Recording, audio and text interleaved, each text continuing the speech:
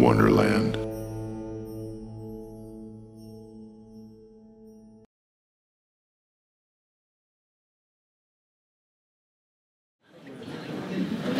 All right, thank you all for joining. This talk is called Mind-Altering Mushrooms of the Pacific Northwest. And just as a disclaimer, KPMS is not trying to promote any use of these or anything like that. This is purely educational. So if you're ever curious about these kind of mushrooms, they do occur here in the Pacific Northwest. And so I'm going to talk about them here today. Who am I? My name is Aaron Hilliard. I'm the Vice President of Kitsap Peninsula Mycological Society, and I have a YouTube channel called Mushroom Wonderland. You might have seen me there on Instagram or TikTok, and I make all kinds of foraging videos. And due to the policies of YouTube, I don't talk too much about psilocybin mushrooms because they have a tendency to close people's channels for talking about that. And so, I like to keep it family friendly and whatnot, you know. And so again, this is purely educational, and I do have experience with these mushrooms, not in a long time, but I've been to the mountaintop, so to speak, so I don't really feel the need to go back right away. But so that's who I am. I've been picking mushrooms and coming to this show since I was a kid, and my grandma got me into it. And then when I was a teenager, I got a new love for mushrooms, and because of these kind of mushrooms, you know. And so I'm going to go way back. This is more than the PNW, the earliest known uses. There's drawings on cave walls in Tanzania, down in Australia, from 10,000 years ago, and these people are said to represent magic mushrooms. You can see their crazy mushroom-looking hairdos. There's some scholars that debate that, and they say that these are probably trees, but for my sake, I think it's interesting. 10,000 years ago, people were drawing mushrooms on walls. And in Central America, there's evidence of people using magic mushrooms 5,000 years ago. In Spain, there's these paintings on the walls. The Selva Pascuala mural from 6,000 years ago, and it seems to depict something called Psilocybe hispanica, which is a magic mushroom that grows in Spain. And I guess they can tell that because the stems on some of them are crooked, and they just looked at the cap to stem ratio and kind of figured like this has to be, you know, those certain mushrooms. Psilocybe hispanica has kind of a crooked stem sometimes, so just like you see in those pictures there. So that's interesting. A different mind-altering mushroom. This is a fresco painted in a church in 1291 in France, and this depicts Adam and Eve. And instead of the tree of the knowledge of good and evil, they're standing around an Amanita muscaria. So the very recognizable mushroom, red with the white dots all over the cap. And then instead of leaves, they're covering themselves with mushroom caps. And so some people would think that maybe it wasn't a piece of fruit, but more of a mushroom that gave them the knowledge, This mushroom I was just talking about, Amanita muscaria, there's a lot of stories about, it's kind of folklore stories about ancient shamans in northern Siberia, and in particular a place called Lapland in Finland, which is a really far north Arctic kind of conifer forest land where it snows a lot in the winter, and the only thing that really grows out there are these Amanita muscarias. And so the story of Saint Nick, some people believe actually comes from Amanita muscaria, and these people lived in these little cabins in Lapland, and it would snow so much that they couldn't open their front door, so the shaman would come to town and he would have to go down the chimney with his gifts of magic mushrooms that people ate, and then they saw visions, and then the reindeer, because they actually had sleds that they pulled by reindeer way up there, and so they would appear to fly or whatever, and so they wore, fur suits, a lot like what Santa Claus wears. So I don't know, you be the judge, but it seems to make a lot of sense if you think about it that way. So I'll make the distinction, Amanita versus psilocybin mushrooms. So Amanita here on top, the common, red with the white spots, and this is another Amanita that's kind of closely related. Amanita pantheranoides here in the Northwest is the brown one with the white spots. And this, a lot of people confuse that mushroom with a magic mushroom. A lot of times when they talk about magic mushrooms, that picture will be, you know, on a t-shirt or on a poster or whatever. And it's actually a sedative, hypnotic, and a depressant. And it has more of an effect of like making you feel disassociated and confused and drunk. A lot of people, after they've eaten them, will go lay down and have like terrible, horrible dreams. There's a reason why those mushrooms are psychoactive, but they're not illegal, is because the effects are so unpleasant that people just won't do it a second time. And they also, you know, they contain a couple of compounds called muscimol and iobotanic acid, which work together to give you these kind of delirium effects, but they also contain something called muscarine, which is poisonous, and it can give you really bad abdominal cramps, vomiting, diarrhea. So any field guide that you read is going to tell you that the Amanita muscaria and Pantherinoides are toxic, and would suggest that you don't eat them. Some people detoxify them, and you can do that by boiling them in water and then you know, sautéing them after that, and people eat them. And they say they're good. It seems like a lot of trouble to go to. You could just eat any other mushroom that's safe, you know. So psilocybin mushrooms. These are the ones on the bottom. They're typically what we call an LBM, so a little brown mushroom. Is usually, especially here in the Northwest, they're all little brown mushrooms. And so they don't have this glittery red with the white spots all over it. They're going to be a lot less conspicuous. And so these are a psychedelic hallucinogen. And when people talk about magic mushrooms, this is usually what they're referring to. Not so much the amanitas, but the psilocybin mushrooms. Over 250 species of these exist worldwide. And here in the Northwest, we have like 12 or 13 that occur here, and not even native, but they occur, and I'm going to be talking about all those today. This is kind of a fun story. The first medical reports of psilocybin mushrooms were in 1799 in a London medical journal, where a father had gone to Green Park, that's this place here in London, still exists and people play there today, and he foraged some wild mushrooms, and he went home and he made stew for his family, because I guess you have stew in the morning in London in 1799. And so he fed everybody a bowl of this stew, and they all started to experience some really weird feelings, you know. And so they ate the stew at about 9 a.m., and then they called the apothecary, which is like the doctor of the time, at about 10 a.m. and said, we got trouble going on over here, I don't know, we're all freaking out or whatever. And so this doctor goes there to observe this family. And so it was a dad and his 4 kids. And so they ate this stew, and the apothecary, he described what happened then. He said, Edward, one of the children, 8 years old, who had eaten a large proportion of the mushrooms, as they thought them, was attacked with fits of immoderate laughter. Nor could the threats of his father or mother refrain him. So it's kind of weird. They were like, stop laughing. And he's like, I can't. To this succeeded vertigo and a great deal of stupor, from which he was roused by being called or shaken, but immediately relapsed. He sometimes pressed his hands on different parts of his abdomen as if in pain, but when roused and interrogated as to it, he answered indifferently, yes or no, as he did to every other question, evidently without any relation to what was asked. About the same time, the father, age 40, was attacked with vertigo and complained that everything appeared black, then wholly disappeared. Okay, that's weird. To this succeeded loss of voluntary motion and stupor. His pupils were dilated and his pulse was slow. And I actually read the whole medical account out of this journal. It was super interesting. And he went through all the kids, and they were all experiencing similar things. All their eyes were pure black, right? And they were all having a terrible bad trip. Because if you take psilocybin mushrooms and you don't mean to, it's not going to be very fun. You're probably going to be like really surprised with what's happening. And so the dad kept saying, I think I'm dying. And the doctor would go, are you okay? And then he'd go, no, I'm okay. And they'd say, but I think I'm dying. And then, no, I'm okay. It went on for like 6 hours. You know, so. Dad, stew breakfast, so I don't know. Don't eat the breakfast stew in London, I guess. Or do, I don't know.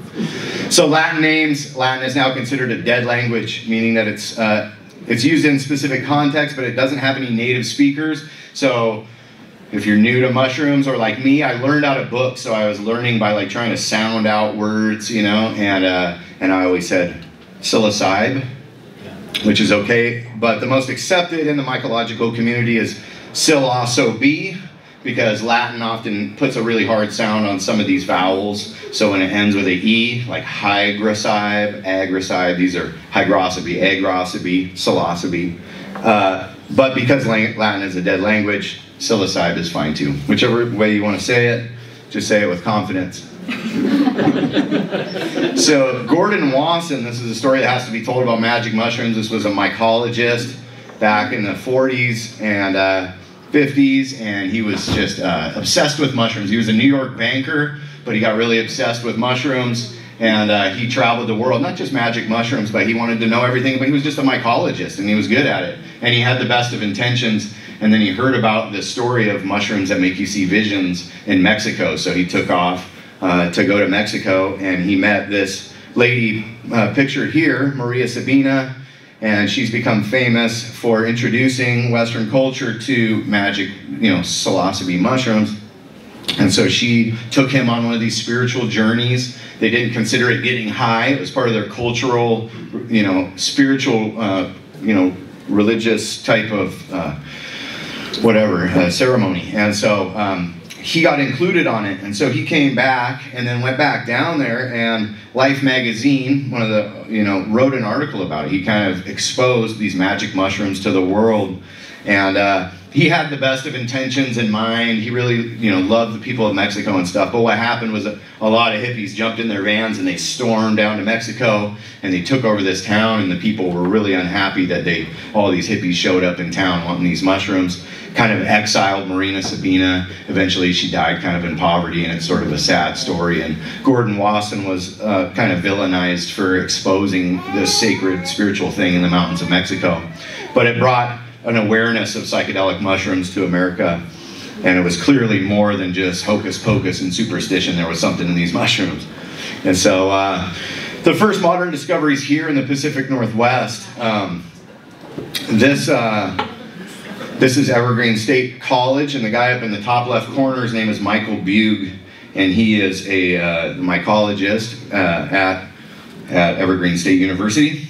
And he, let me see if I can find this. So he's still very involved in mycology, and he started teaching in 1972. The doors open at Evergreen State University. He became a professor in 1972 of mycology there. And it was 1975, these other guys that happened to be students of his, a guy named Paul Stamets, which a lot of you have probably heard of. He does TED Talks, and he's really famous for his magic mushroom talks. Jeremy Bigwood, Jonathan Ott, these guys have wrote really famous books about mycology. I happen to know Michael Bugh, and he was a guest in our club meeting. So if you're not a club member for KPMS, we have some super cool guests, and he came and gave us a talk all about, not even about magic mushrooms, but he was, I was texting with him about this subject. When did we discover them here in the Northwest? And what he said is, in 1975, when Paul Stamets, Jeremy Bigwood, and Jonathan Ott arrived at my office wanting to study mushrooms, I'd never heard of psilocybin or psilocybe containing mushrooms in the Pacific Northwest. No previous student had ever mentioned them. The only mind-altering mushrooms I was aware of were Amanita muscaria and the pantherina. Those were the names used in that day. They had Wasson's soma. They'd heard about Wasson's trip down to Mexico, and so they started analyzing a wide range of mushrooms for psilocybin content. Jonathan Ott and Paul Stamets were soon naming some of the new species they discovered. Students started hunting for Psilocybe semilanceata, or liberty caps. They were probably introduced from Europe at some point, but all of a sudden the mayor was calling Michael Bugh's office saying, "What are these students doing out in my lawn, crawling around?" The nearby penitentiary, the inmates were out on their hands and knees picking mushrooms out of the grass. So the magic mushroom movement in the Pacific Northwest was in full swing there, thanks to these names. And the mushrooms have always been here, just people didn't really know about it, until these guys kind of started to expose it. And Paul Stamets has really made it famous. So really cool. Michael Bugh gives a talk about all about the psilocybin mushrooms and stuff. So I'm just going to go into describing some of these mushrooms for you. This one, Amanita muscaria and pantherinoides. So Amanita muscaria is actually a European taxonomy, and here in America we just adopted it because it's easy to just call it that. It's red with these white speckles. Here in the Northwest, we have a different variety called flavivulvata, and it's got a little bit of yellowishness around the rings on the vulva, which is the bulbous base. And so, like I already explained, these aren't your typical magic mushrooms, but to fit into a talk called Mind-Altering Mushrooms of the Pacific Northwest, it would be incomplete without talking about these mushrooms. So they're beautiful, but I think they should probably be avoided unless you kind of know what you're doing. I don't know, like I said, people don't usually do them a second time. So, but they will alter your mind. Then Psilocybe semilanciata. This one is known as the Liberty Cap. And it's the genus type for Psilocybe. So all psilocybin mushrooms follow the standard set by this mushroom. And it's definitely a LBM, a little brown mushroom. And it often grows on well-decomposed cow manure. And one of my earliest memories, I remember driving with my mom and her boyfriend, and I remember going by this cow field, and all these people were out there with like Safeway bags, and they were crouching around. And I remember being like, what are they doing out there? And he goes, they're looking for magic mushrooms. And I remember just being like, that sounds awesome. You know? I was like 8, I don't know. But you know, I grew up in a farming community, and like I said, I got into this stuff when I was a teenager, and I scoured the fields day and night looking in cow patties to no avail. I never found any Liberty Caps. They seem to be super elusive, and some people seem to find them. And I had friends that had found them, and they are extremely powerful, small little mushrooms. And they don't do a lot of bruising, so I'll get into talking about that, but that's one of the morphological features of psilocybin mushrooms, is that they bruise blue. Not all mushrooms that bruise blue are hallucinogenic, but all of these that are hallucinogenic do bruise blue. Psilocybe cyanescens. Oh, and the semilanciata, probably introduced, as Michael Bugh said, from the UK. So this is the same mushroom that old guy fed to his family for stew in the morning. Very powerful, small mushrooms, and so yeah. Psilocybe cyanescens, the wavy cap. These pictures were taken in Port Orchard, Washington, just a couple years ago. And you can see they're pretty slimy, really caramel colored, and they get a feature that's called hygrophanias. So as they kind of dry out, they'll get a lighter color in the center, and then but they'll rehydrate when it rains again, and they get dark caramel brown again. And so definitely an LBM. These mushrooms like to grow under like rhododendrons. They love to grow in beauty bark. They love to grow around police stations and courthouses. You know? But the good thing is, you know, most police are not mushroom experts, so they don't know what you have if you're collecting those. They're called the wavy cap because the margin or the edge of the cap gets a real wavy look to it as they mature, and they also bruise blue, and you can find these in great numbers. We used to find them in Tacoma when I was a teenager, and some of them get really big. You know, we found some that had caps that were 3 or 4 inches around sometimes. It's pretty crazy. But this one is called Psilocybe azurescens.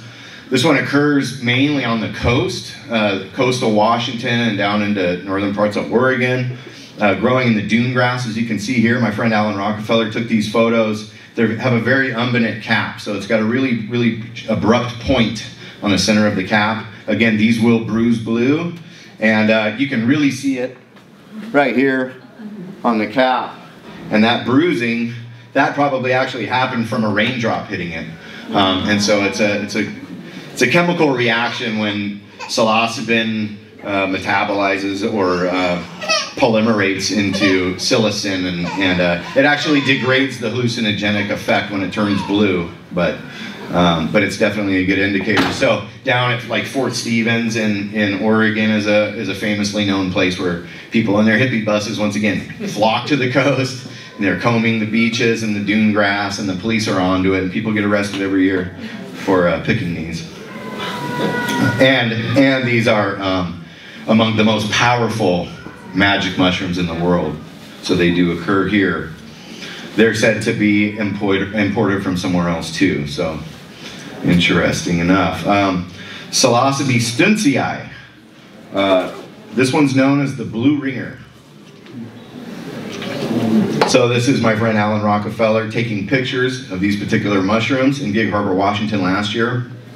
And they seem to be a little bit rare now. It's called a blue ringer because, again, it's another LBM. It's a little brown mushroom. These like to grow in grass oftentimes, and they also grow in wood chips. But the way that the cap tears away from the stem when they start to mature, it leaves a little ring on the stem, and that little action of tearing away will bruise that little ring, so the ring is blue. That's how they get the name of the blue ringer. And in the mid-90s, that's when I got introduced personally to magic mushrooms, and all these new tract homes went in Port Orchard, like Glenwood Station and Creekside. Those ones in particular, I remember somebody saying, yeah, the grass up there. And we'd go up there, and I mean, the patches were thicker than the grass of these mushrooms. The sod that they laid down came pre-inoculated with the mushrooms, and they just exploded. And the whole town was covered in blue ringers, right? And so it was like 1995, 1996, and everybody was out of their mind, just running around. People were mad because there was constantly kids in their yards with flashlights at night, you know, and I was one of them. But it was, we weren't trying to harm anybody. We just wanted the mushrooms, you know what I mean? Usually picking them and putting them in our hats. And all the field guides are going to describe Psilocybe stintsii as a mild species, but that wasn't my experience. But then again, you know, we were collecting pounds of them. I mean, packing our hats full and make a batch of tea that was like 4 cups, you know, and then we would just lose our minds all night long. So, this one's Psilocybe baeocystis, common name bluebells. So this one is way less common. I use an app called iNaturalist, and it will tell you what kind of species have occurred in what areas. And this one's been observed only 6 times in Washington State. But also on Wikipedia, it says that it's common. So I don't know. I've never seen them in real life. Again, Alan Rockefeller took this picture, and they really stain blue. And they like to grow in wood chips, and they can grow right amongst the other ones, like the stintsii or the cyanescens. They'll grow with them too. Another bluebell, another LBM, and you can really see all the waviness on the margin really kind of sets these ones apart, and they really do turn blue a lot, and a very powerful one too, from what I hear. This one, Psilocybe ovoidiocystidiata. People call them ovoids. It's kind of a mouthful to say ovoidiocystidiata, but that name is based on morphological features in the microscopy, so it's kind of describing the ovoid cystidiata, I guess. I don't know. But these ones were introduced from the East Coast, and these ones, one of the videos on my channel is called The Johnny Appleseed of Magic Mushrooms, and this guy goes around and he plants these in all the wood chips and around here. So, and these are one of the only ones here in the Northwest that fruit in the spring. So most of all the other ones will fruit in the fall, like right now, this is happening. These ones will fruit in the spring and sometimes in the fall also. And so there was a couple of different like phenotypes, but none of them are native, so they're kind of big. Again, if you look at the bottom corner of the left photo, you can really see that blue bruising, really indicative of psilocybin content. And this is a closer up picture of some of the bigger ones. So this guy literally takes 5-gallon buckets of wood chips that are inoculated with the mycelium of these mushrooms, and then he goes and looks for where the county dumps wood chips or whatever, and just digs it all in there. And so I don't know, you know, they're gonna be taking over every wood chip pile in Kitsap County, I think. This one's Psilocybe pelliculosa. This one, the conifer psilocybe or the striate psilocybe.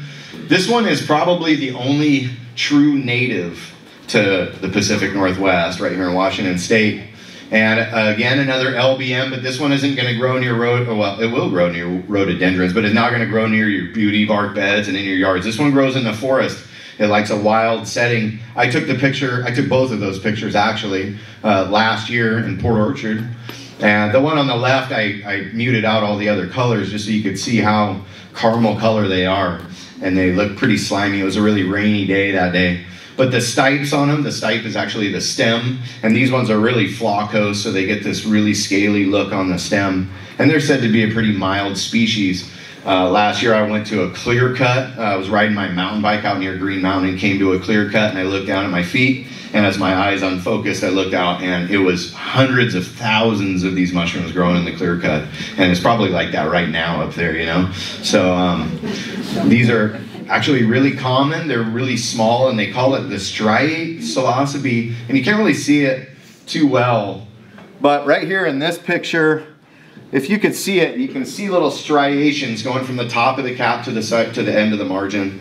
And no other psilocybin mushroom really has that morphology. So I kind of like that as a common name, as much as I don't really care for common names. The striate psilocybe is a good one because it looks like a mycena, except for it's going to have a dark spore print. Mycenas are thousands of these little tiny mushrooms that you see growing in the forest. These can look a lot like those until you take a closer look and you go, oh, okay, these are sillies.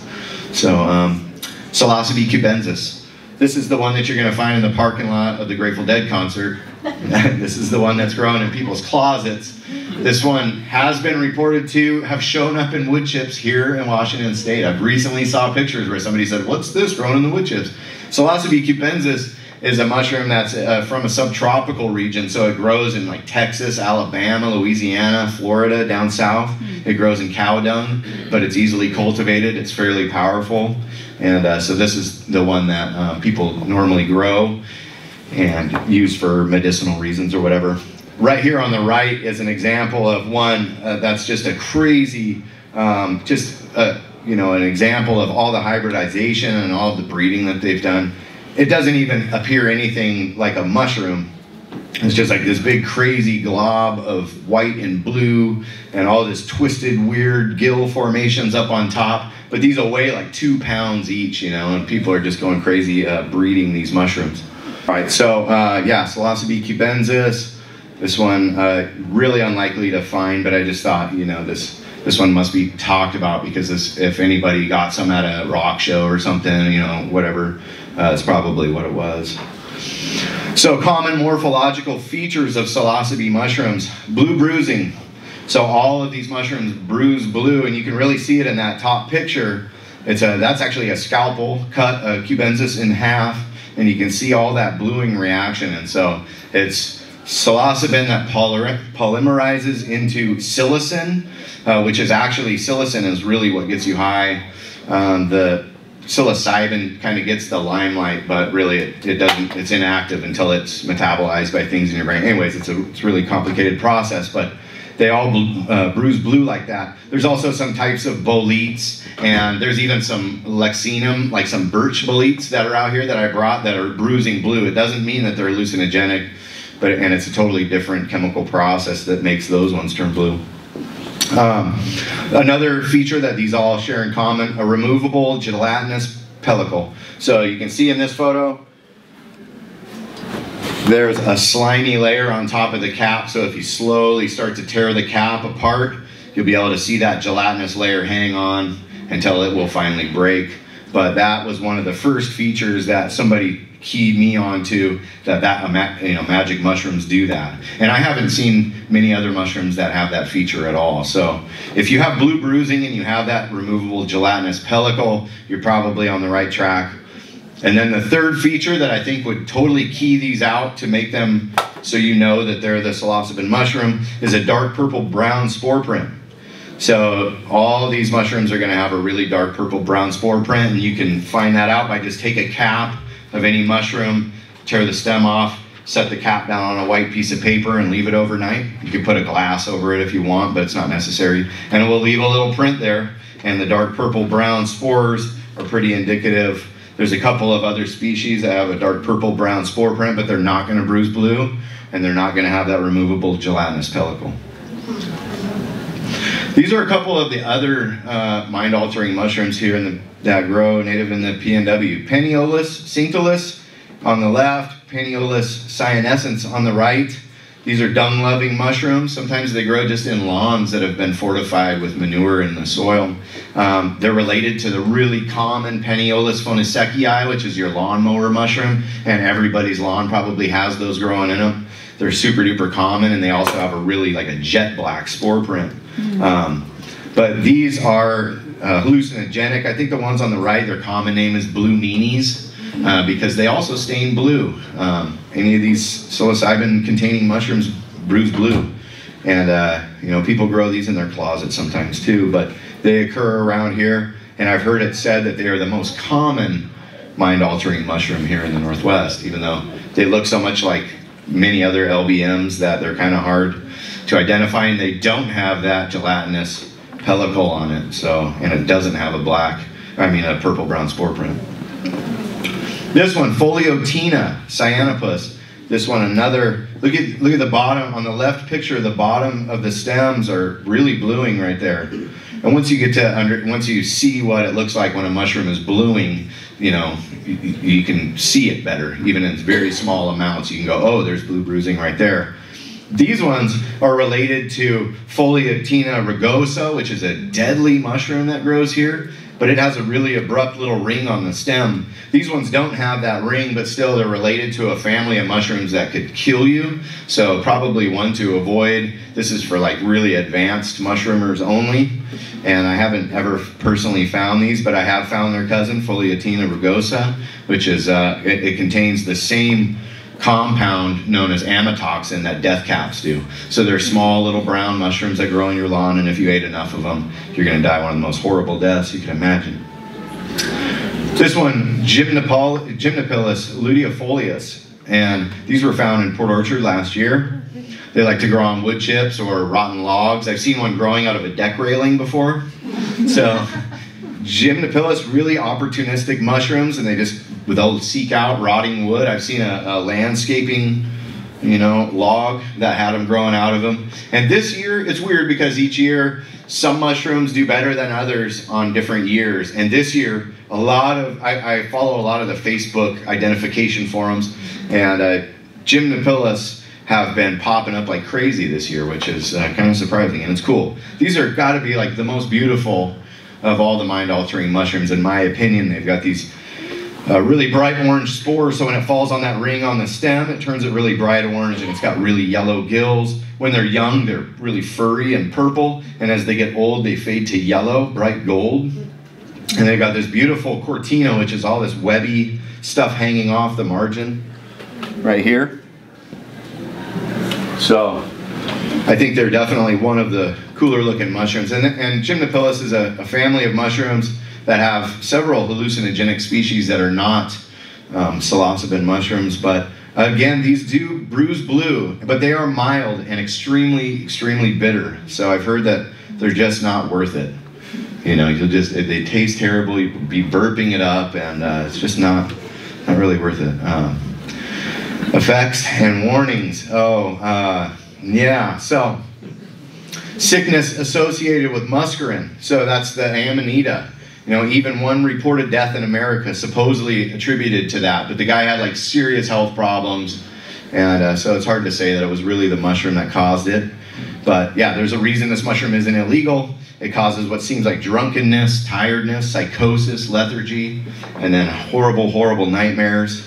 And then over here, your psilocybin mushrooms. Some of the effects: relaxation, euphoria, giddiness, distortion of time, mood swings, intense introspection. Doesn't sound terrible. Spiritual or religious experiences. Difficulty differentiating between fantasy and reality. And that part can be dangerous. And there have been people who thought they could fly and they jumped off their house or whatever, and it didn't end well, So it's a good idea, if you're going to do these, to have somebody there that can guide you and be in their right mind, to make sure that. But I think it's very rare that things like that happen.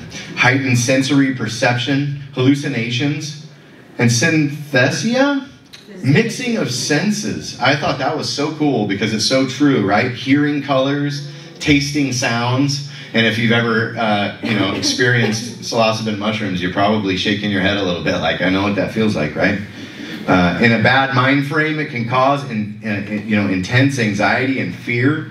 But there are no deaths ever been reported to psilocybin mushrooms. There was a guy, 34 years old, who died after eating mushrooms. It was a couple years ago. But when they did toxicology, he had like benzodiazepines, he had opiates, he had alcohol, he had all this other stuff in his system. And of course they want to point the finger at mushrooms because he ate mushrooms that night, but I think it was just a huge combination of everything. This guy was like a toxic waste dump. But, they've tested them for addictiveness, And it's interesting, they did a study with rats where they put rats in a cage, and there was a lever with the cocaine, right? And the rat would hit it, it would get some cocaine, and it would forget about water, it would forget about food, it would forget about mating, it would do nothing but hit the cocaine button. Then they put in a psilocybin button, and the rat went over and it hit the button, and it got the psilocybin, and it never hit that button again. Didn't like that.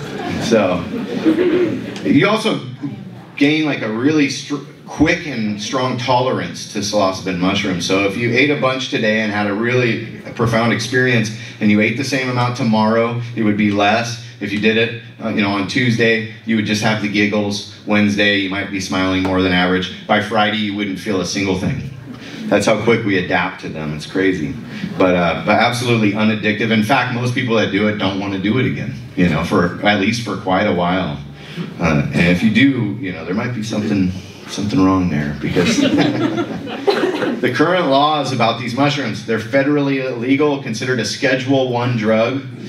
Schedule I drugs are substances or chemicals which are defined as drugs with no currently accepted medical use and a high potential for abuse, which is kind of crazy that they put them in here. Michael Buke told me that this happened in the 1970s. Richard Nixon did it because mushrooms were making people too nice, and it was affecting the war effort in Vietnam. So they put them as a Schedule I drug with heroin, LSD, marijuana, peyote. Recently, Oregon voters passed the 2020 Oregon ballot measure 109, making it the first state to both decriminalize psilocybin and also legalize it for therapeutic use. So they're making big steps there to try to harness the power of these mushrooms and use them in a responsible way. So we're going a long ways from like getting high to like getting healed, and it's cool. Something this powerful could be used in a positive way is really, really cool. So Oregon's on the forefront of that. Colorado's close behind. Seattle, of course, is close behind, whatever Oregon seems to do. Yeah, cities in Washington like Seattle and Port Townsend have decriminalized them, but that's like on a city level, so it's lowest priority. So I guess the cops aren't going to go after you, or if they find some magic mushrooms in your possession, they're probably just going to look the other way. So that's my presentation for today, and thank you all for coming out, and I'll take some questions after.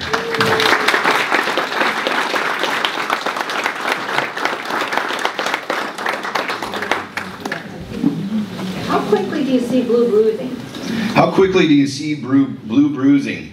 And I think within about 20 minutes to 30 minutes, it's not instantaneous. Like a butter bolete, if you're to cut that in half, you could just sit and watch it turn blue before your eyes. But psilocybe mushrooms, not so much. So it takes a little bit.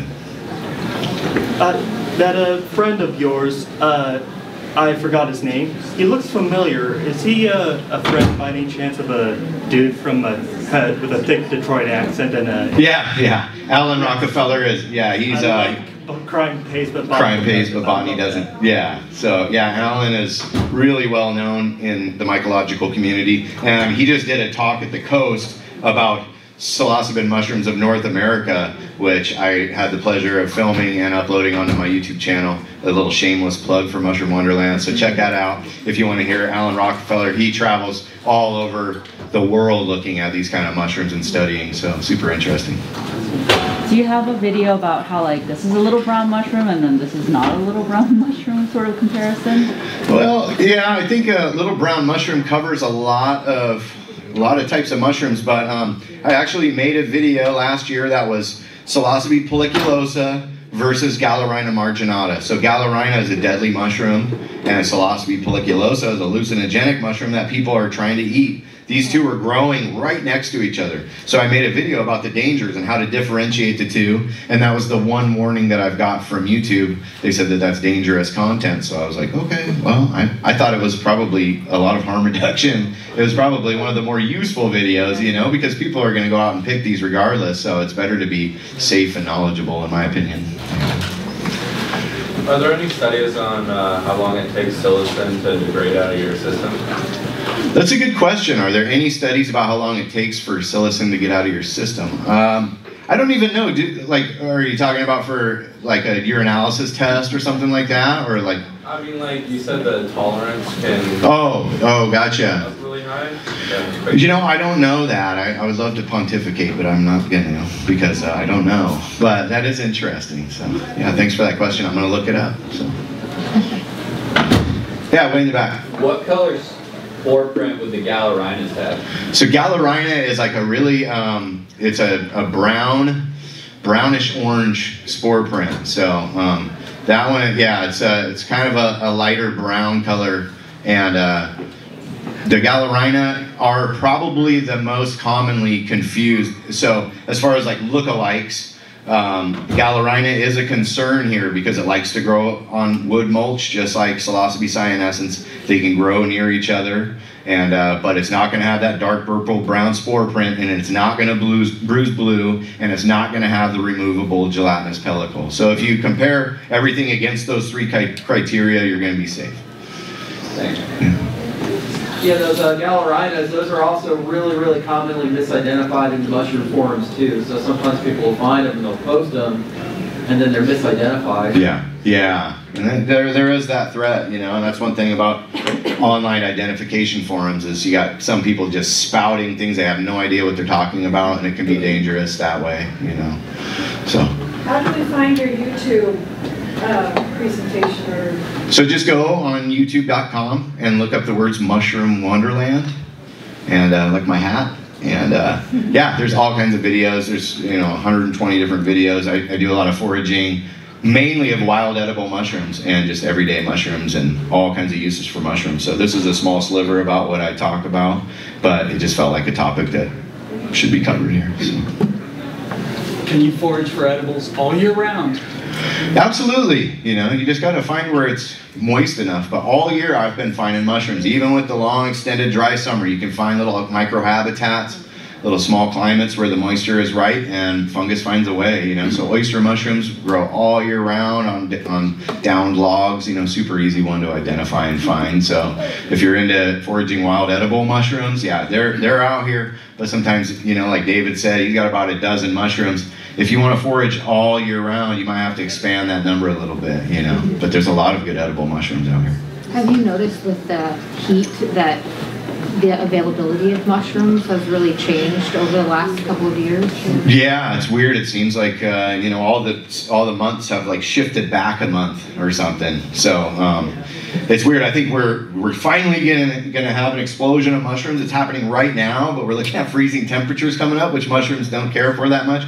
But again, we live in a coniferous kind of environment, and there's a lot of microhabitats, and that hard frost is what really is going to slow things down. I think we're going to be fine through Christmas. We're going to be finding tons of mushrooms out here. Things kind of slow down in January, but even this last winter, I kept picking mushrooms all the way up until morel season, which is spring, so there's always something out there to find. All right, any more questions? We're going to get ready for Daniel Winkler. He's a famous mycologist and author. He's out here selling books and stuff, and he gives a really cool talk all about wild edible mushrooms, fruits of the forest. So thank you all very much.